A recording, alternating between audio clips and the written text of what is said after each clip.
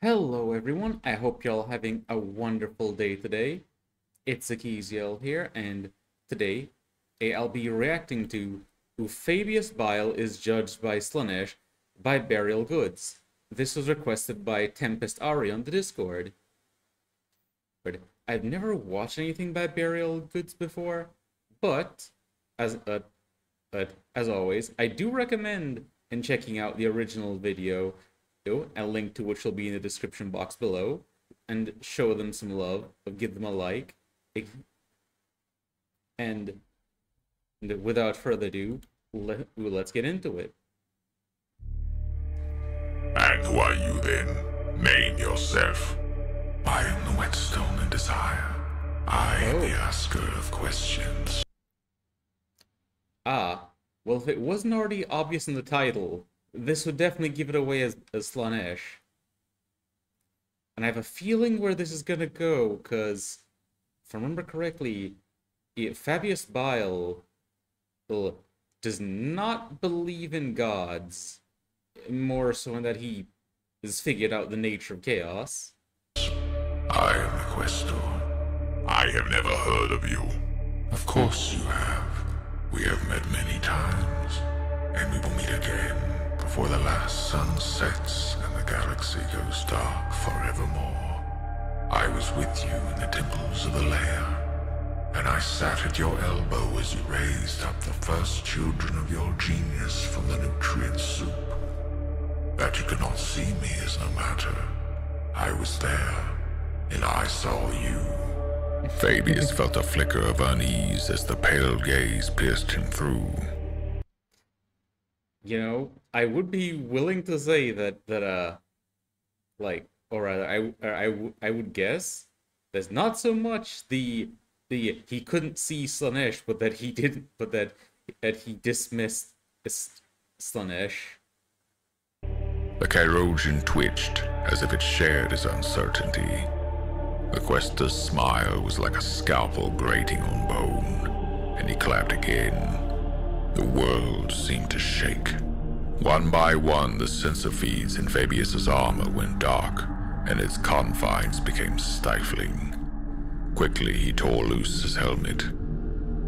The air felt still and heavy, not from the expected atmospheric pressure, but instead, what? It was as if the world had somehow stopped in its rotation, and everything else had clattered to a sudden, irresistible halt. Fabius looked around. The red of the world had faded to a rusty haze, and the members of the Phoenix Conclave were as statues.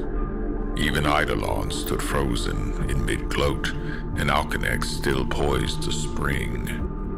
Fabius turned, his breath straining in his lungs.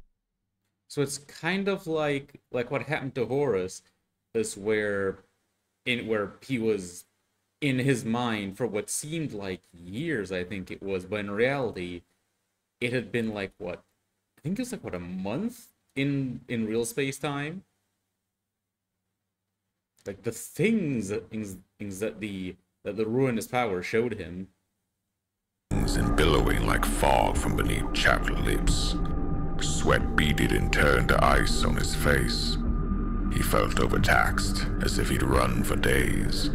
What have you done? He demanded. His words fell flat. The echoes stifled at conception. Some trick of witchery? Nothing so crude. Merely a moment, stretched to its utmost. The questor floated closer. To my perception, all time is thus. A collection of eternal moments, one leading into the next with infinite slowness. Why?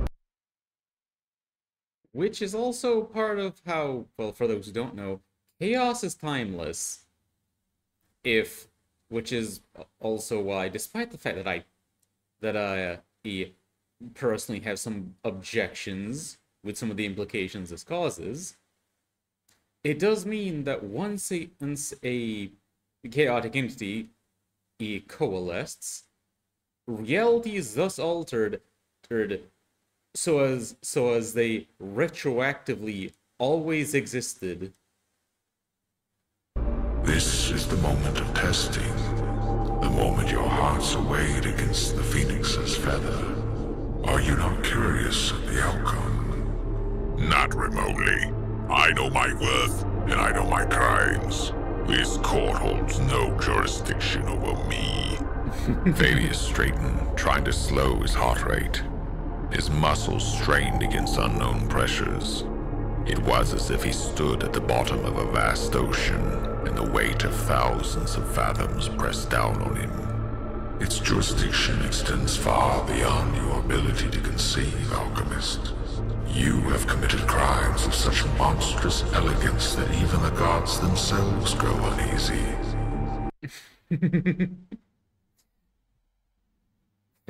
Fabius Bile making the ruinous powers uneasy. He has many accomplishments, but that's another one to add.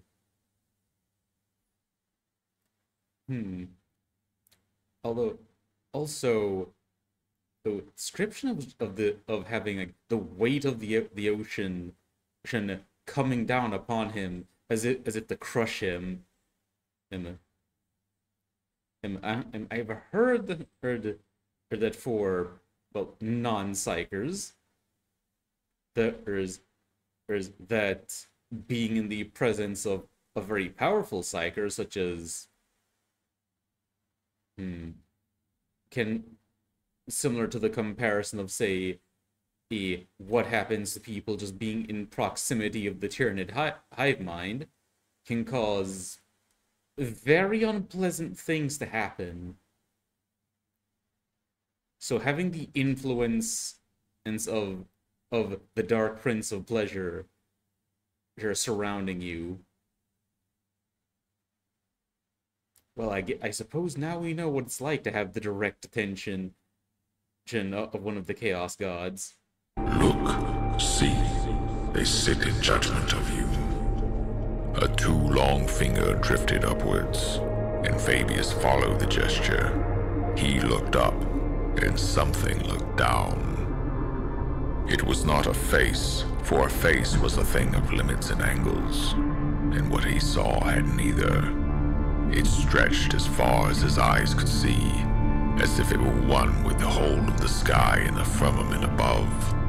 Things that might have been eyes, or distant moons, or vast constellations of stars looked down at him, and a gash in the atmosphere twisted like a lover's smile.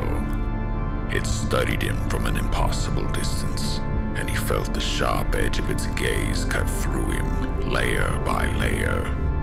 There was pain in that gaze, and pleasure as well. Agony and ecstasy, inextricable and inseparable. With great effort, he tore his gaze away. Oh, my mistake. Earlier then, and so the quester is just, I assume, a greater demon of Slaanesh then. There is nothing there, he snarled, his teeth cracking against each other. His heart stuttered, suddenly losing their rhythm. He pounded at his chest as internal defibrillators sent a charge of electricity shrieking through him. The chirurgeon flooded his system with tranquilizers, and he tapped shakily at his vambrace. A secondary solution of mild stimulants joined the tranquilizers, stabilizing him. He ignored the urge to look up. There was nothing there. Nothing at all. There is nothing there, he said again, tasting blood. There are no gods, only cold stars in the void. The pressure increased. Something whispered deep within him. It scratched at the walls of his mind, trying to catch his attention. He ignored it. No gods, he repeated. Random confluence of celestial phenomena. Interdimensional disasters echoing outwards through our perceptions. I think, therefore I am. They do not, so they are not. He met the quester's bland gaze unflinchingly. Gods are for the weak. I am not weak. The quester nodded expectantly. Rude.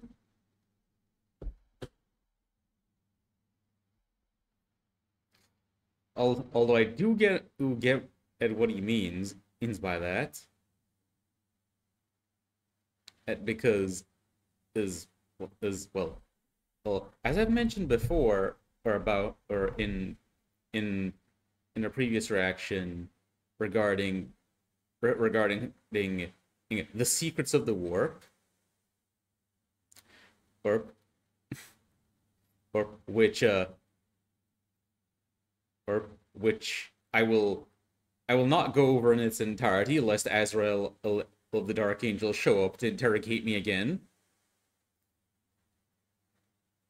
And for I'm clearly not but a worshiper of the ruinous powers. Most definitely, I definitely don't know of the secrets of the warp. But if I were someone who knew the secrets of the warp, I would say that Fabius Bile is right. It and what people think of as the Chaos Gods are not in fact actually gods, and they operate more on instinct, to the point where they will ultimately be self-destructive. No.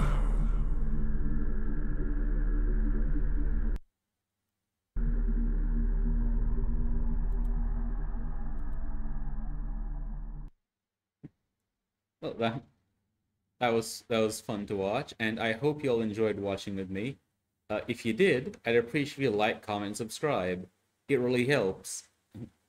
And also, once again, and I recommend that everyone take a look at Burial Goods channel, and give them some love. But until next time, ta-ta, and have a wonderful day.